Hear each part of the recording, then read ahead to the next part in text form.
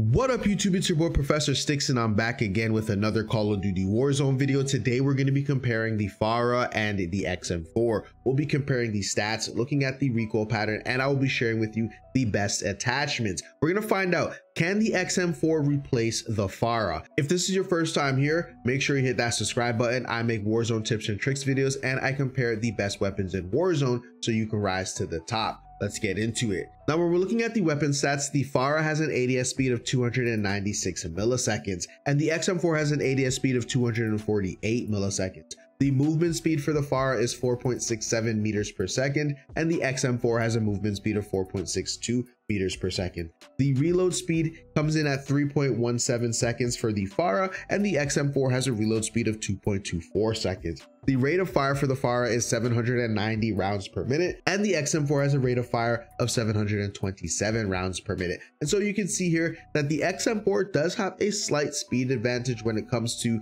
the ADS and the reload speed, but the rate of fire for the FARA does come ahead of the XM4, giving it a pretty effective TTK when we start looking at the damage profile. So if we look at the FARA, it does 46 damage to the head, which takes 6 shots to down a fully armored opponent. The XM4 does 48 damage to the head, which also takes 6 shots to down a fully armored opponent. The FARA does 31 damage to the chest, which means it takes 9 shots to down a fully armored opponent. And the XM4 does 32 damage to the chest, which means it takes 8 shots to down a fully armored opponent. It's important to keep in mind that both of these weapons have a damage fall off. The FARA has a damage fall off at 27 meters, and the XM4 has a damage fall off at 22 meters.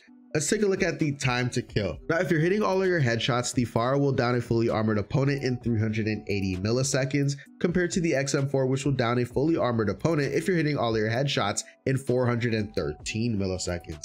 The time to kill if you're hitting all of your chest shots for the FARA is 608 milliseconds, but the XM4 has a time to kill if you're hitting all of your chest shots in 578 milliseconds, which means it's a little bit more forgiving if you're not hitting those headshots. However, with the FARA, if you hit 1 or 2 headshots, you will reduce your time to kill to 532 milliseconds, which is very, very impressive. And if you hit 3 headshots, it'll be a 7 shot to kill, bringing your time to kill to 456 milliseconds. And that's why the FARA is really good right now, and it rose above the FARA. With the XM4, if you hit 1 headshot, you are not going to reduce your time to kill. But if you hit 2 or 3 headshots, you will reduce your time to kill to 495 milliseconds. So in my opinion right here, the FARA is better than the XM4, but we know that the FARA is going to receive a nerf soon. So the XM4 might slide into the top. We'll see.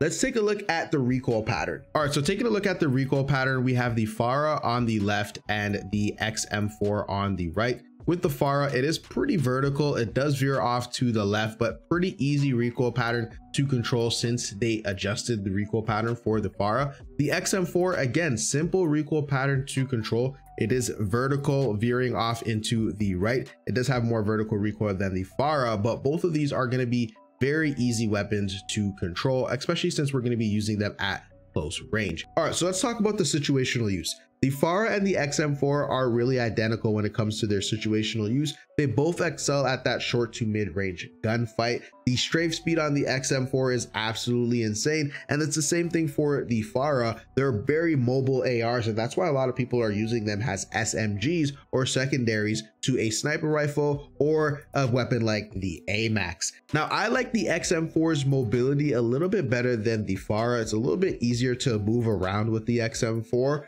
but the FARA does pack a punch, and that time to kill is really impressive when you start hitting those headshots. I think the FARA is a little bit more accurate than the XM4, so you can definitely use it for those mid-range gunfights as well. Let's take a look at the best attachments. All right, so for the FARA, you're gonna wanna go with the GRU suppressor. You're gonna wanna go with the 18.7-inch Spetsnaz RPK barrel. This is equivalent to the Task Force barrel. That's gonna give you that strafe speed, the bullet velocity, and the effective damage range. Not to worry about the cons on the vertical and horizontal recoil. The recoil is easy to control, as we saw earlier. And on top of that, you're using this for close range. You're going to want to go with the 50-round magazine, the Spetsnaz field grip, which is going to give you the ADS speed. It's going to hit your sprint to fire, but not to worry, because you're going to get that back when you use the KGB skeletal stock. All right, guys, this is the build for the FARA. Let me show you the XM4. Now the XM4 is a little bit different. You're gonna go with the agency suppressor, the 13.5-inch task force, but we're gonna put on the Tiger Team Spotlight laser. I don't know how a laser increases your movement speed and increases your aim walking movement speed, but somehow this does that. The flashlight will be visible to enemies, but with this insane strafe speed, honestly, it's gonna be hard for them to hit you anyways. Hopefully that light blinds them. The 60 round magazine, and then you're going to want to go with the Raider stock, which is going to give you additional aim down sight firing move speed, aim walking move speed, and sprint to fire. That's what makes the XM4's movement and mobility just absolutely insane. Plus it's already fast aim down sight speed. All right, so here are my final thoughts. I'm definitely going to take the XM4 over the FARA in my personal opinion, just because I like the movement of the XM4. It's really fast. That ADS speed is really quick, especially when you start putting on the right attachments. If you build the XM4 purely for mobility, the strafe speed is absolutely insane. It makes bunny hopping so fun to do. I really like the XM4 over the FARA, and since the FARA is going to receive that nerf, I'm preparing to start using the XM4, but we'll see. They're talking about nerfing some of the movement speed for the Cold War ARs. We might have to switch back to maybe an SMG or, God forbid, a shotgun meta. I hope not. Well, that's it for me, guys. Make sure you hit that like button. Make sure you hit that subscribe button so you can find your way back for more Call of Duty content. I hope you guys are enjoying the content. Really appreciate all the support on the channel as we work our way up to 5,000 subscribers. As always, make sure you drop into the Warzone and frag out. Peace.